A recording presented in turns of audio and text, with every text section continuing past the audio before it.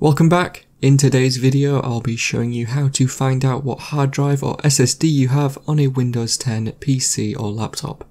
This method will show you the name of your drive as well as its capacity and some other characteristics. You might want to know what drive you have or its capacity for a number of reasons. You can use the name we get from this video to find out online exactly what kind of speeds and capacity you should have or be getting.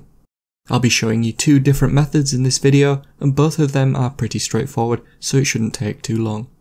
Remember to leave a like and feel free to subscribe if the video helps. Let's get into the method.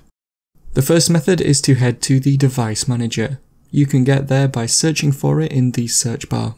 When the device manager opens, look down the list for the option called disk drives. Once you've found it, double click on it to expand this section. Within it, you should see all of the drives on your PC. You can get the name from here, but if you want to know more, double click on your drive's name. This will open the Properties window. In here, go to the Volumes tab and then click on Populate in the bottom left. This will calculate your drive's actual capacity as well as display it in here.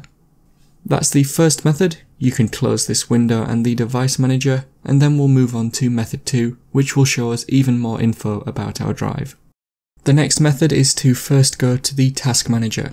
You can get there by right-clicking on the taskbar at the bottom and then by choosing Task Manager. In the Task Manager, go to the Performance tab, which should be the second option. In here, look for Disk and click on it. It should be the third option down. Now you should see the current status of your drive as well as the name and capacity. You can view even more details by clicking on Open Resource Monitor at the bottom of the window.